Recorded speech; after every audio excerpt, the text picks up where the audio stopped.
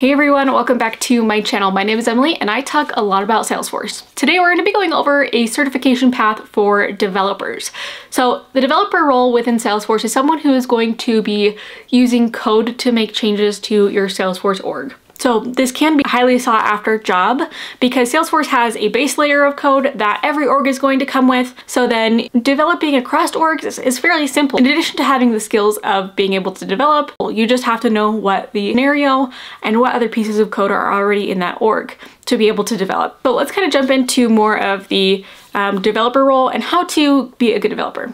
Personally, in my experience, all of the best developers were once admins because they know the line between clicks versus code, as Salesforce likes to call it, which is a line between using the configuration settings that Salesforce has for automations versus using code to create a very, very custom experience for your org. It is a lot easier to change clicks and customizations that were done without code than it is to make changes to code, just because it's easier to test. Typically, admins are going to have a lower salary, and so it's easier to pay an admin to fix things than it is to pay a developer. And Salesforce is always working to reduce the load of developers and put more of those automation tasks onto the admins with configuration tools like what was the process builder that is now flows, and other tools like the lead automation tools or the case automation tools. So while this makes it easier for admins, you may as a developer find more difficult one-off scenarios that you will be developing for. Another reason why it's really great to be an admin first is that if you find something that comes onto your desk that needs to be developed, but you know that it can be done with configuration, you can pass it to the admin and say, hey, this would be a lot more suited toward your skill set, and you can get back to developing other high-need projects. So let's go and start from the beginning of you don't really know anything about Salesforce, or maybe you do know some about Salesforce,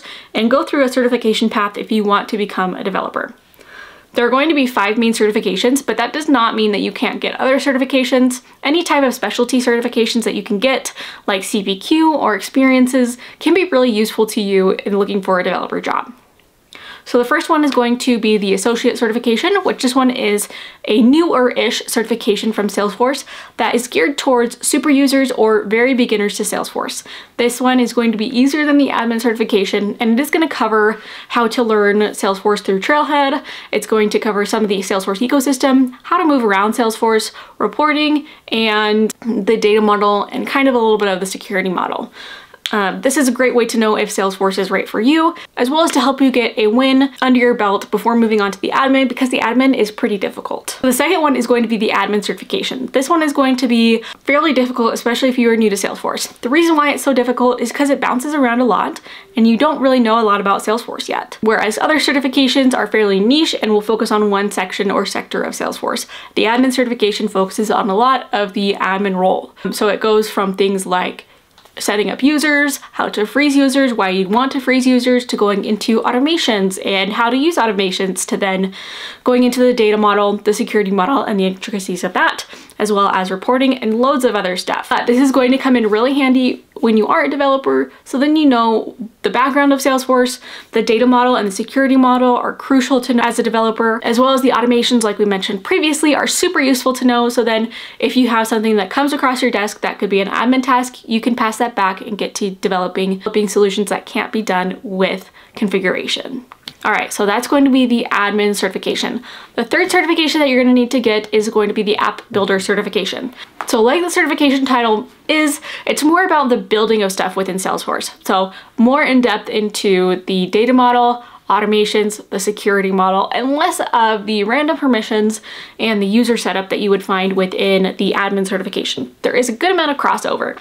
But how I like to view it, this certification, and how many others like to view the app builder certification, is that it is a nice bridge between the admin role and the developer role. So it helps you understand crucial concepts to know as a developer and when tasks can be done by an admin and when they should be done by a developer. All right, now you're going to get to your first developer certification, and there are going to be 2 developer certifications that I would recommend to become a developer.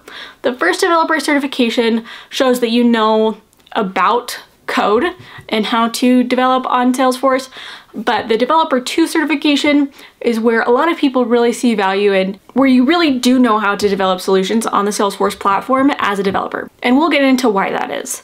But let's jump back into the Developer 1. This is going to be a 60 multiple choice question test, and it is fairly difficult.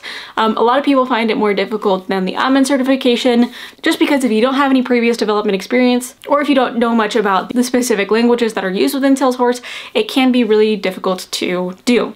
A lot of the questions will give you a line of code and ask you to point out what is wrong or what could be improved within that piece of code or what the code does. So it is a very time-consuming certification, as well as a pretty difficult certification, and has to do with a lot of critical thinking. Then finally, you're going to come to the Developer 2 certification, which a lot of recruiters and hiring managers will use this when they are looking to hire a developer as the yes, they are a developer.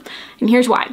There's 2 sections to this exam. You're going to have to do 4 super badges, and then you're going to have to do a multiple choice test. The test is going to be fairly similar to the Developer 1 test, 60 multiple choice questions, maybe 5 extra for testing purposes for Salesforce to test out new questions, but it should just be 60. But then the other part of this exam is going to be 4 super badges where you have to do hands-on coding challenges and you have to pass them. Once you have all 4 super badges and you have that multiple choice question passed, then you will get that certification. And those 4 super badges is what really sets the Developer 1 versus the Developer 2 certification apart from each other. Now, there are additional certifications for the developer path, but those ones are kind of the main developer certifications. If you're wanting to go more in depth into other areas of being a developer, like being a CPQ developer, a marketing developer, an Omni Studio developer, or go into JavaScript, those certifications are available as developer specific certifications. You can also get more consultant certifications to be able to then qualify yourself for developer jobs that work with a specific section of Salesforce. So things like Tableau could be useful, or Experience Cloud could be extremely useful. Field Service, CPQ could be really, really awesome for that as well. Each additional certification that you go into as a specialty will also increase your salary somewhat if a company has a need for that specific specialty. I will say though that CPQ developers make a lot of money, like a lot of money. So if you're wanting to make the most amount without being a CTA, I would look towards being a CPQ developer and having some other specialty certifications. One last thing to note about this developer path. It can be really daunting, especially if you are coming from a non-technical background and if you have not been a developer before. One thing that can really help ease this burden is working on personal projects. This can not only make this super fun for you, but you're also going to be learning skills that you'll be using with Salesforce later on. You can use these examples as some developer experience, and you can show hiring managers and recruiters that you are super passionate about developing on the Salesforce platform. And having a project to show off that you're super passionate about is going to come across really well in an interview, that you are passionate about it and you're excited to work with them. But if you have any other certifications that you would add to this list, I would love to hear them down in the description down below, and why you would choose those specific certifications for a developer. Thank you so much for joining me today. You can check out the courses down below or on salesforceupskill.com. You can connect with me on LinkedIn and Twitter at EmilyCallMBA. Thank you so much, and I'll catch you guys in the next one.